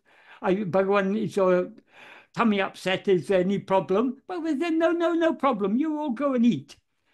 And so they came back saying they couldn't persuade Bhagavan, but he said there's nothing wrong with him. So this is where I think maybe Kunju Swami's embellishment. He said that he then sent two devotees who were lawyers, thinking the lawyers will be able to persuade Bhagavan. Maybe, I don't know, maybe this happened, but it's to me, it's a bit like Kunju Swami's embellishments, but it doesn't matter. It's a nice story. I mean, the basic story is correct. So anyway, according to Kunju Swami's version, two lawyers were then sent to try and persuade Bhagavan, but they were unable to persuade Bhagavan. And Bhagavan wasn't saying the reason. Finally, I think when the lawyers went and they said, then Bhagavan, why aren't you coming? Everyone is waiting for you. Bhagavan said, no, I'm just obeying Chinnaswami's orders. And they said, what orders? Bhagavan said, Chinnaswami said Paradesi will be fed afterwards. I'm also a Paradesi, so let everyone else eat first, and then I'll eat with the Paradesis. They then went back to Chinnaswami and reported this. Then Chinnaswami realized his mistake. So he at once ordered the Paradesis should be fed. And then they came back to Bhagavan and said, Bhagavan, the Paradesis are being fed. Please come to the dining hall. Then Bhagavan agreed. He came, and that is firstly, Bhagavan, it's a lesson that the Paradesis should be treated as guests and they should be properly respected. That's one thing. But another important implication of this is Bhagavan didn't consider it as his ashram. Bhagavan had no sense had no mamakara. So it's not, everyone calls it Ramanashram. But Bhagavan never asked anyone to build an ashram for him. He never collected any money. It was devotees who raised funds and built the ashram for their own convenience. Bhagavan for many years was happily living in a cave on the hill in Virupakshi without any, he was just begging. First he was begging his own food, then when various sadhu devotees came and joined him, they used to go begging. But Bhagavan is he came to Tiruvannamalai as a beggar. He's a Pichandi, so that doesn't belong anywhere. So that's why Bhagavan taught that is the important implication of this story is Bhagavan didn't consider it as my ashram, or Bhagavan considered himself just as a Paradesi. People are feeding him, so he accepts the food he's offered. If they stop feeding him, he'll happily go and beg in the town. He's got no attachments of any kind whatsoever. So it's a nice story illustrating the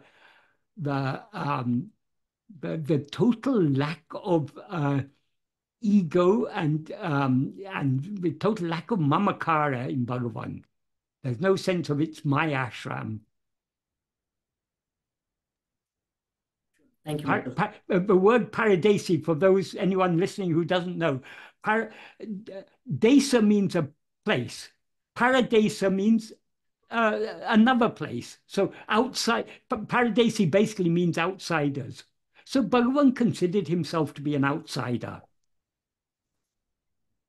Thank you, Michael. Right. Yeah, I'll ask one more question. So this is from Sanjay again. Can you please tell us in general your experience with Sadhu Om as a guru? What kind of person was he? How did he teach you? Question mark. We know precious little about him. Since you were associated with him and he was your guru, can you tell us more about that experience? Thank you. The first thing is, Sadhu Om was not a guru. Some people wanted to take him as guru, but he always said, we are all devotees of Bhagavan. Bhagavan alone is our guru. We don't need any guru other than Bhagavan. So Sadhu Om never considered himself to be a guru. I never considered him to be a guru because he wouldn't allow that. That is, Bhagavan is our guru. We don't need any other guru other than Bhagavan. Sadhu Om was an exception, an exemplary devotee. People often ask me to tell stories about him. Some people have even asked me to write a biography of him. But what I say is, the outward life is not the real life. Sadhu Om's life, the inner life is the real life. And if you want to understand the inner life of Sadhu Om, then you have to read his poetry, the thousands of songs he sung on Bhagavan. You can see in his songs his heart-melting love, how he's constantly praying for jnana. So only if no one can understand Sadhu Om without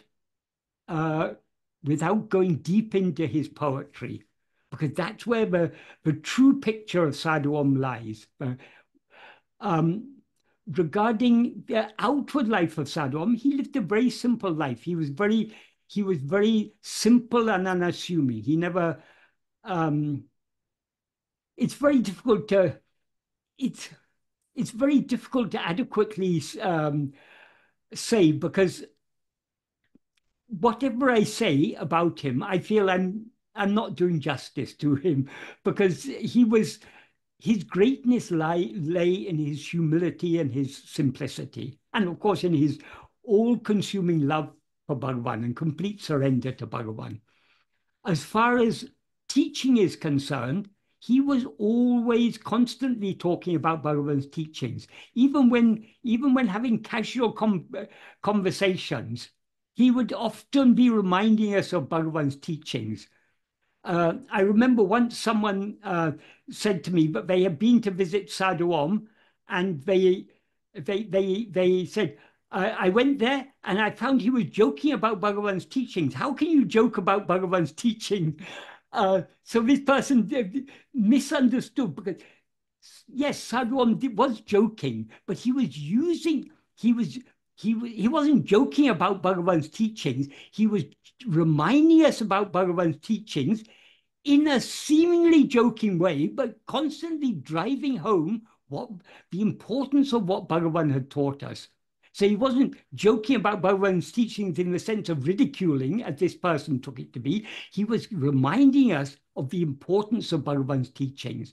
And he was using ordinary, everyday matters as opportunities to illustrate Bhagavan's teachings. I was very fortunate, but I was with him for more than 8 years.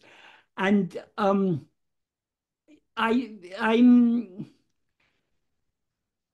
the sort of person, I like to understand everything clearly. So I used to question him relentlessly. And one thing I learned by questioning him, he explained Bhagavan's teachings at many different levels.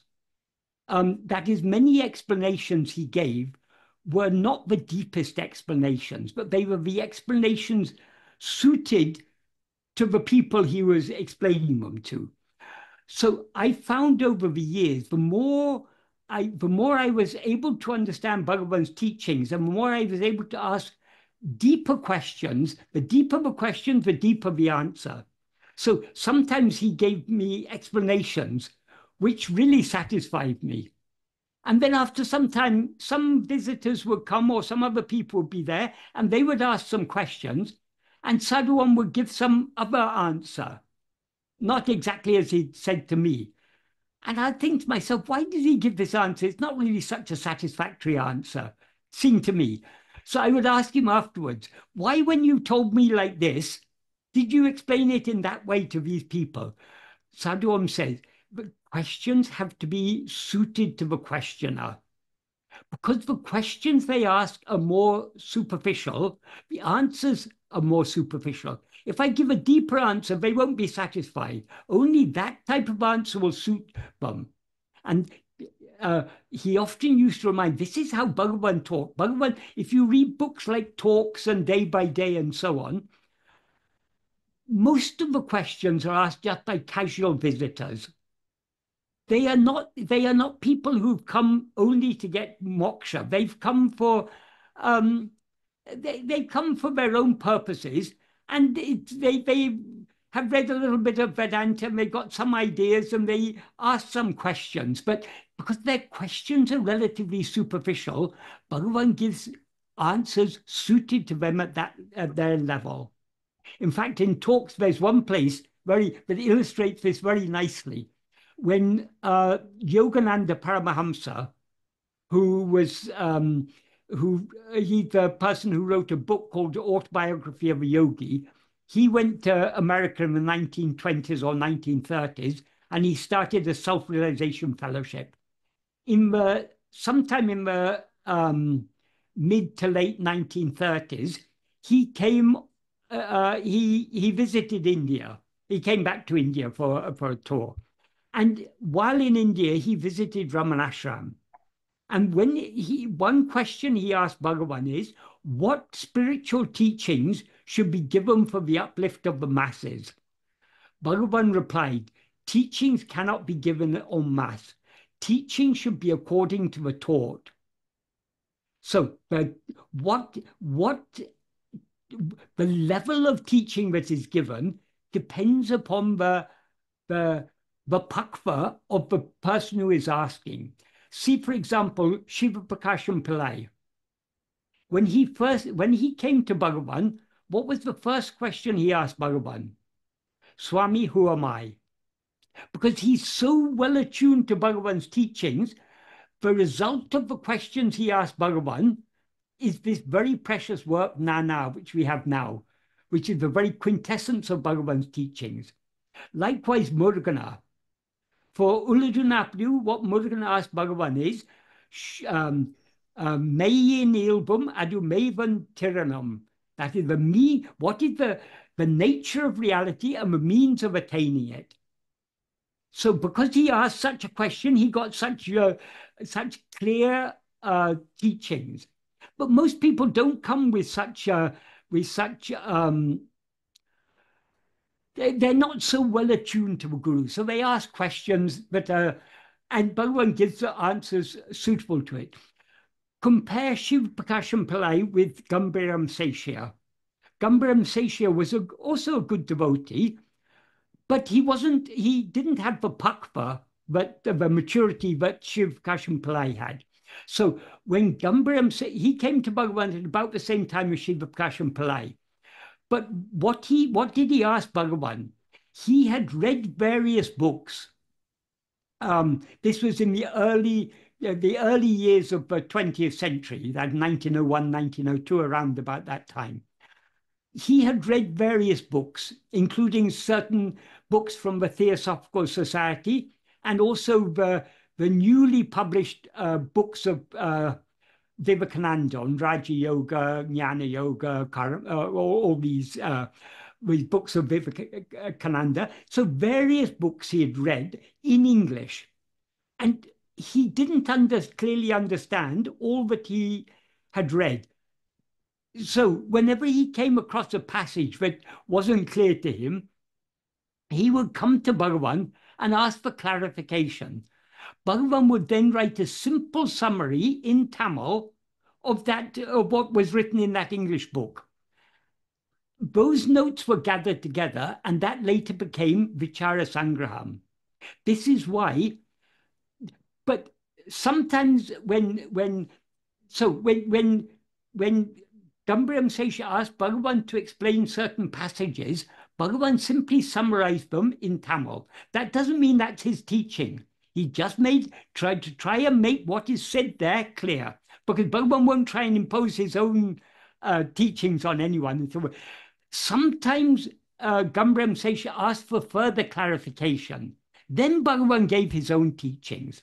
This is why the work Vichara Sangraham is maybe about 10% of it is pure teachings of Bhagavan. The other 90% or so is not Bhagavan's teachings, it's Bhagavan's summaries Bhagavan wrote of what is written in these English books that Gambram Sesha brought to him for clarification.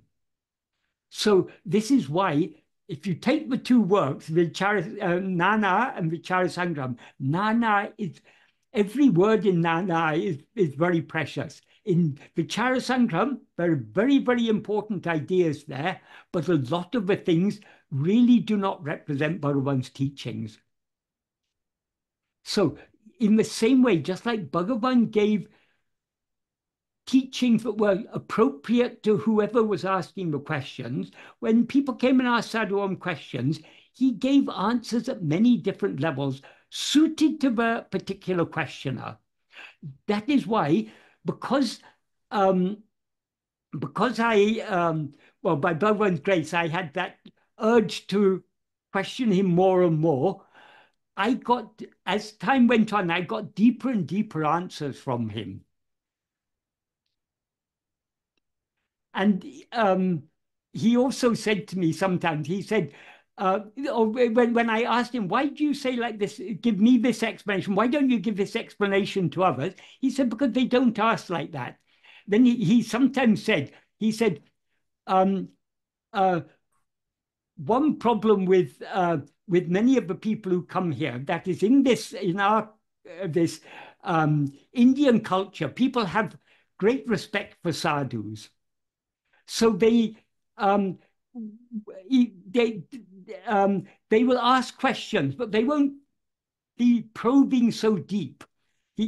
Sadhu Om said, because you are not brought up in this culture, you have that freedom. You don't feel any hesitation to probe deeper and deeper and deeper. That is, I wouldn't let go of questioning until I was satisfied. So one day I'll be satisfied with an answer. Then after some time, when I was thinking about it more and more, I find it, no, that's not entirely satisfactory. So I would ask more questions. So I was, by Bhagavan's grace, happened to be in the fortunate position that I probably questioned Sadhu Om more than anyone else. And so I got a lot of very, very useful things from him.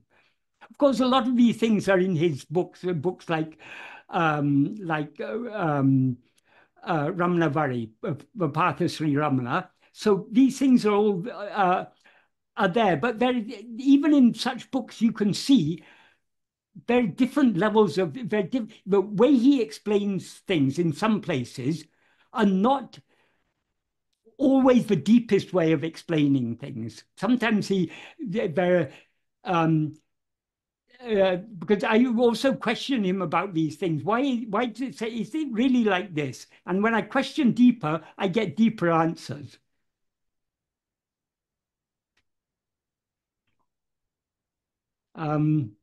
So that's only a very inadequate answer to that question. But really, I don't think whatever I say about Sadhu Om, I don't feel I'm really doing justice to him, because if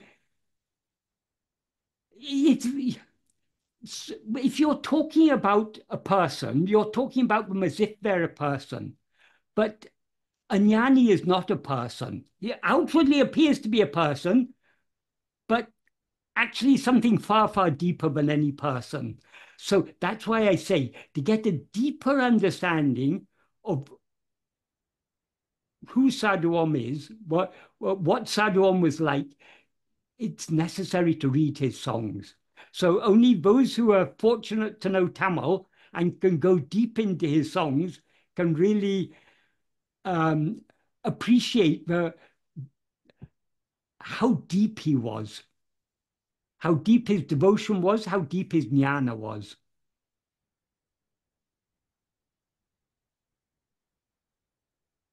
Thank you, Michael. Right. Next question we have is from Sanjay. This is the last question that we have.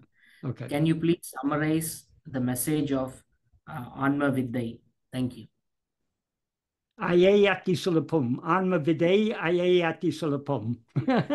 That is, it's the Pallavi itself is a summary of the whole thing.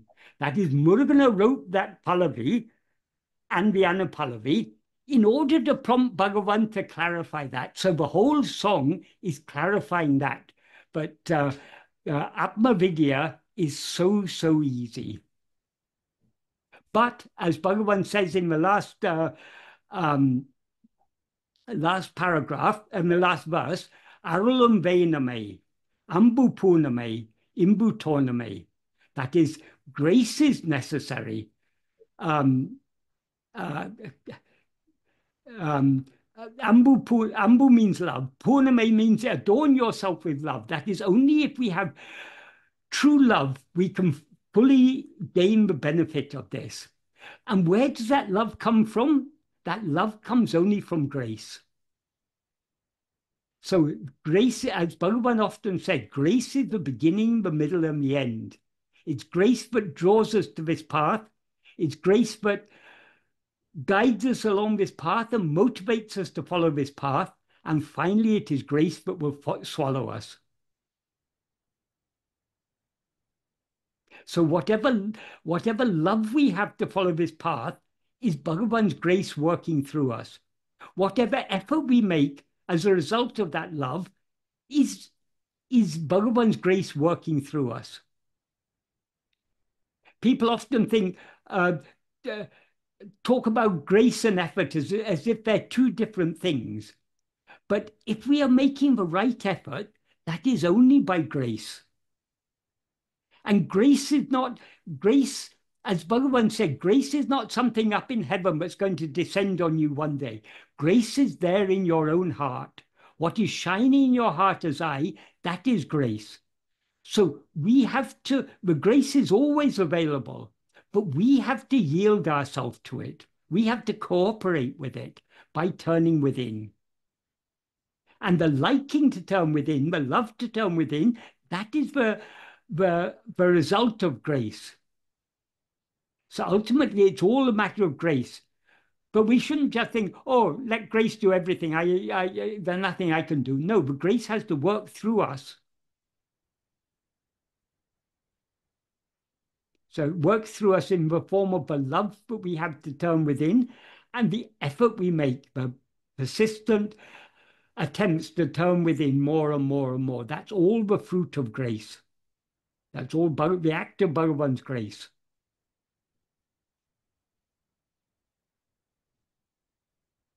Thank you. Right. Yeah, I think Bhagavan wrote Atma-vichara to clarify that this is not difficult, if I'm not wrong. Like that's exactly. Yeah. That is, there's a story behind that. But Murugan told Sadhu Om. He said when he first came to Bhagavan, after he'd been there a day or two, someone approached him and said, Bhagavan is very, very great. He's a Periyavastu, a very, very great thing. But nobody can understand Bhagavan. Nobody can get anything from Bhagavan directly. So here there's a great one called Nayana, Kavyaganta.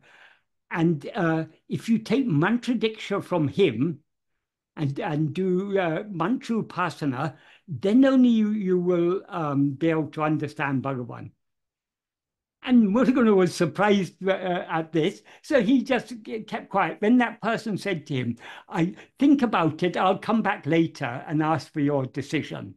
So after some time, that person came back to Murugan, and Murugan told him, I came here only for Bhagavan and Bhagavan's grace.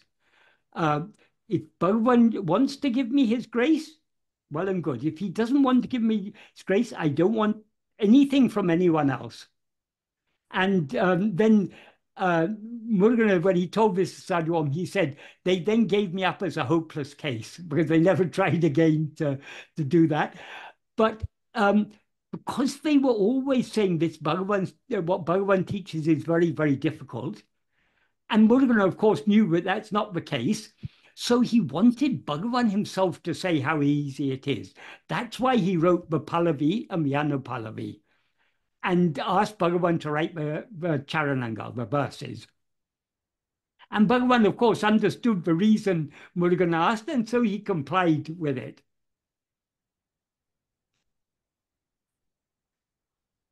Thank you, Michael. Yeah.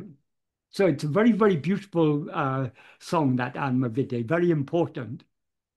And Bhagavan has summarized his teachings in it in a very compact form. All his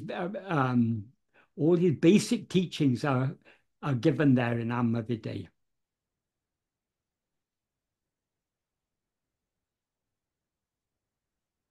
Thank you, Michael. Okay. I think that was the last question. Okay. Thank you again so much for all your time. And it's so most amazing that you can remember all these things and you can explain it.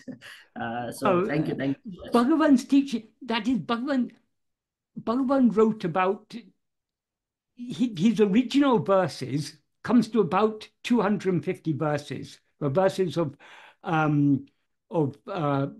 Stuti Panchakam, Upadeshundia, Ulidu Napadu, Ulidu Napadan Bandam, Atma-vichara, Aplapatu, Ekam Panchakam. I think this comes to 200 to 250 verses in all, if you count them all up. And he's written Nana. These are the main original writings of Bhagavan. If we familiarize ourselves with these and absorb these, that's all we need to understand, because when we read Bhagavan's writings, whether his poetry or his prose, initially there's the meaning of what he says. We need to understand the meaning. But that meaning, there's also a huge amount of implication in that meaning. So the more we go deep into Bhagavan's teachings, the more we will realize what a huge treasure is there in Bhagavan's original writings. That's why I'm able to answer all these questions. Because if you notice, I'm answering from Bhagavan's own works, because the answers to most questions are there either explicitly in Bhagavan's own writings or implicitly. What he hasn't said explicitly, he has clearly implied. But we need to go deep into his teachings to understand that. Going deep into his teachings means not only studying, reading them repeatedly. That's for Sravana. We need to think about them. And most important of all, we need to put them into practice. Then only we get the clarity to see the huge wealth of bhakti and jnana that is there in Bhagavan's own writings. And those bhakti and jnana are not two different things. Ultimately, they're one and the same. Thank you, Michael. Okay, thank you. Thank you so much. Namo Ramana. Namo Ramana.